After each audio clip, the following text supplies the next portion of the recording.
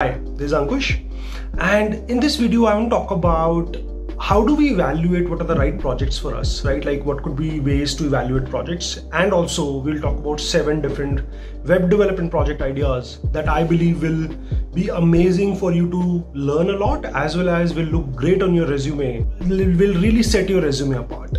Okay, so we'll talk about a framework to evaluate projects and these project ideas as well. So please stick around till the end of the video and you will get to know all of this. Perfect. So first of all, let's talk about how do we evaluate if something is a good project idea or not. So I think the first thing we need to understand is we need to understand what sort of technology or what sort of skill set does it require to complete this project. For example, if you don't know backend yet and you don't want a backend project, you want just front-end project. So you need to evaluate a project idea from that perspective, that how will I manage the backend of it? Like, will I be able to do it or not? Also, you should not pick up something which is too easy for you, right? You have already built 2-3 projects, now you want something harder. So you need to evaluate on the basis of what sort of skill sets are required, as well as whether this is hard enough or not. Okay, so that I think is the first thing. Second is uniqueness, right? Like, we should not build something that almost everybody will have, right? Like, if your project is going to be, let's say, a library management system, which you believe almost all of your batchmates are going to write as well, then let's try to do something more unique. So I think along with how difficult it is or how easy it is, we should also look at how unique it is. And I think the third and a very, very important part that almost nobody will have in their resume, do evaluate when you are picking up a project, that if you deploy this project, will you be able to get actual users for this, right? Any project that you write in your resume which has actual users is valued 10 times more than any other project. Nobody in your around you in your circle will have projects which actually have real users. So if you can write about a project which has actual users, that is absolutely brilliant. That absolutely sets you apart. So please try and do that. Okay, so first of all, how hard it is or how easy it is. Does it require all the skills that you want to build it upon? Second, how unique it is. Third, if you actually deploy it, will you get actual users or not? Right, so these are 3 things that you should evaluate any project idea. Now let's talk about, before we get to the actual projects, let's talk about what are the few things that you should always keep in mind when you are looking at a project. What is the right mindset, right? First of all, make sure that you go till the end. That means don't just stop at building it, actually deploy it. Make sure that you actually put it out there. Any project which has an actual link, which has an actual, if it's an Android app, which has a Play Store link, or if it's a website, it has a URL in your resume, that is extremely valuable. So please try and do that. It's very hard for any recruiter to not click on that and actually see that what is it that the person has made. Right? So they really want to see that.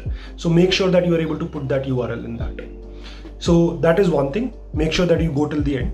Second, don't just stop at launching, right?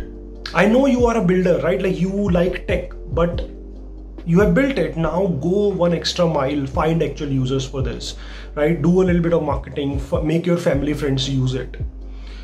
And that is extremely important because of the third step, that when we are actually working on any project, what we really should do is make sure that we get some user feedback and then improve it, right? Because that is what really is required when you're working in industry. So if you want your project experience to actually emulate what will happen in industry, you should get those actual users. And once you have those actual users, in the third step, make sure that you do few iterations, improve your project on basis of whatever your users are saying.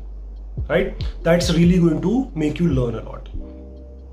Okay, so these are 3 things that you should keep in mind. We have to go till the end. We need to make sure that we get actual users, and we need to make sure that we are iterating on basis of the user feedback as well.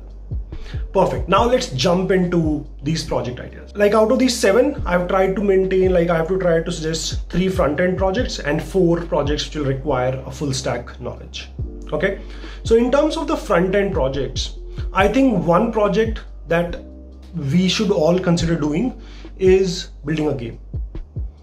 Just because building a game can be a lot of fun, automatically means that your chances of actually completing it is far higher, right, you will be able to deploy it easily, and you will be able to get few people to use it. So it really just ticks all of our points in terms of it's a front-end project which requires a deep understanding of JavaScript, right? Like so any sort of game you make will require a decent amount of JavaScript effort from your side.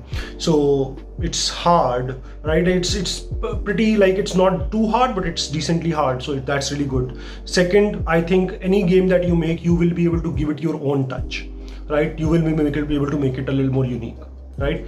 And the third point is that you will be able to get actual users for this.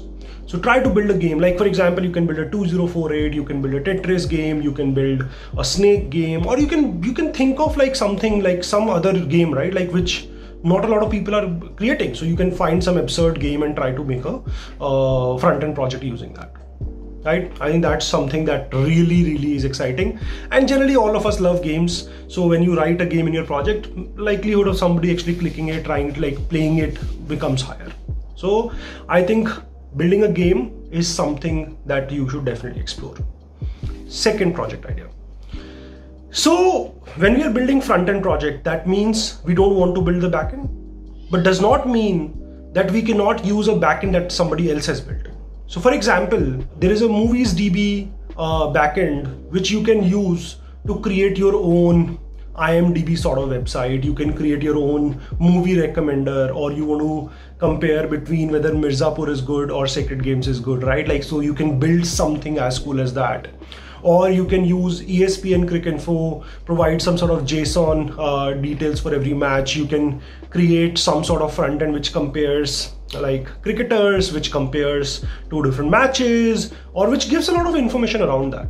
So we don't have to use the backend, we don't have to build the backend, but we will use some existing APIs from some company to build a front-end project, right? The beauty of this is it will be a complete project in the sense that your front-end will be talking to backend. It's just that you don't have to build that backend, somebody else has built it for you. So I think that's something that you should definitely explore. Okay, I think it ticks all the three things. It will require you to work upon all different types of things that you have to do in front end. It will also sort of make sure that it's a little unique in the sense that not a lot of people think from this perspective. So they are able to, like, you're able to complete a build a complete project without actually building the backend, right? And you will be able to get actual users. If you think the idea is cool, you will be able to convince people around you to basically actually start using it. Third, I think you can build a music player or a video player. Does not require a backend. The user can just give some music from their local system, and you build a music player where there are playlists, where there are like you have an option to skip, you have an option to like do a lot of interesting stuff within a music player, right? Like you can make really cool UI, right? Like some sort of beats going up and down. You can do all of that, and I think that's going to be an amazing front-end project. You can again explore that if you are able to find, let's say, Ghana.com or like some other sort of API provider using which you can get data of or the music from some service as well. That's something that you can explore, but I think the UI itself can be really cool for a music player, right? So you can definitely try and explore that. So I think these are three front-end projects which I believe are going to be extremely good looking on your resume and will really set your resume apart. Try to build, try to give it your own flavor, right? That's very important. Now let's come to 4 project ideas for a full stack sort of project that we want to build. One project that I recommend to everybody that you should think about doing is find a friend or somebody in your family who owns a business and build an e-commerce website for them. Now the beauty of this is that because there is a business which is already running and can really benefit from what you are doing, your motivation to complete it, right? And once you complete it, their motivation to actually deploy it and make sure that people are actually using it because they have business benefit out of it is extremely high. Will look very unique because you have something which is actually running, which is something actually people are using, will look extremely good on your resume. Building an e-commerce website can be really challenging as well as satisfying from technical perspective. right? You will have to, from the front end perspective, you will have to look at how does the cart work, how does everything like checkout process work, right? Like how to show comparison between products. You might want to build that. On the back end, thereas like you have to manage the logistics, like the person running the business should be able to know that what sort of people are, like what sort of orders are coming in, whether they are getting delivered on time or not, right? So it will be pretty interesting and a good project to make sure that all your skills actually get amplified. You are learning a lot, and along with that, the idea that you need to get actual users sort of gets transferred to somebody else, because they're already running the business. They will find the actual users for you. I absolutely think that this is going to be something absolutely brilliant, right? Now, what else, right? Like, so another project idea that I can think of here in full stack is going to be building, either cloning some social media website or building something like for a unique proposition. For example, let's say you love cricket, right? Why not build a YouTube sort of a platform for just cricket videos, for amazing cricket. So curated, it's not like any sort of random content is there. You are curating sort of content that comes onto your website, and just cricket sort of content, right? Something, or maybe let's say we build a social platform, social media platform for painters, for developers, right? So try to build something. The good part about social media website, there is a lot that you can do. You can stop at just building profiles. You can go ahead and build like and comment. You can go ahead and build some sort of recommender. There is so much you can do. And I think, like, I've seen some projects from students who have really gone ahead and like built something really cool that people were actually ready to use. So try to think of something that your friends and family would like, and just go ahead and build that from a social media website perspective. Okay, perfect. So the third idea here is going to be that build something that you or your friends need, right? Let's say you guys want a way to maintain books, right? So some sort of an online library that you want to build. Or let's say you want to, I've seen few people building it really well, which is like note sharing, or people selling old books, other people buying it, right? Or you building something like a expense manager where you are basically splitting expense between people, right? Like, so these are sort of ideas. The beauty of these ideas is that you need it, right? And as soon as you need it or your friends need it, you build it, and as soon as like you do that, you will have actual users. You understand the customer problem really well, so you will be able to build a really cool project. So far, I've talked about 3 project ideas for the backend, and the fourth one I think is really can be really rewarding when you are doing this.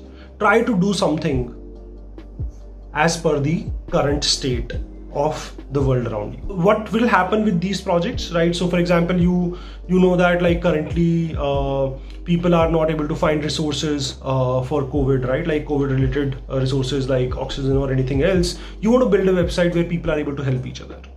Or you want to build a website, like some elections are going on in some state, you want to build something around like sentiments from Twitter are coming in there. You're also like some sort of news, whatever news is happening, you're able to put all of that at one place. Now the beauty of these projects is that there is a very strong trend, strong sort of requirement from everybody around you and in the world, that there is a high chance, if you deploy it right now, there's a high chance that you will get a lot of traffic on your website. So you will learn a lot, you will get that traffic, and you will be able to actually help in something. And because it's something that is going on around us, your motivation to complete it and your sort of chances to get a lot of users, improve it, right? Like you will learn a lot within a very short span of time. Obviously, there is a problem with this that it can be short-lived. 3 months later, it might not be that useful, but you can try to make it a little more generic, right? Like in the sense that any sort of election that happens, that you can build for this website. So currently it's useful only because there are elections in one place, but 3 months later, a month, 6 months later, there'll be elections in some other place. So the same thing can be used there or something around that. So build something using current affairs in mind. As I said earlier, I have tried to evaluate all these projects on the basis of, I actually thought of like some 30-35 project ideas. Then I sort of evaluated all of them on the basis of technically they should be at the right place so that you learn all of it but it's not too hard. Second, that they should be unique, right? Like all of these projects, once you do it, although they might, like somebody else might do it, but they'll be very, very different, because the perspective, when you're building a game, somebody else building a game, you guys might come up with something very, very different, right? So, and the third thing is basically, I've tried to imagine in all of these that you will be able to get those actual users. It's not something which will just stay on your computer and nobody else uses. Okay, so I hope that I was able to help in terms of getting you think about these project ideas. Now you might want to think of some other project ideas, that's absolutely fine, but do try to evaluate using the 3 points that I talked about in earlier, and do keep in mind the points around you need to complete it, you need to get those actual users, and you need to make sure that you're iterating on your website to make it better, right? Perfect. I hope this was helpful. If it was, please like the video and do share it with your friends. If you have any questions, please ask in the comment box. Thank you.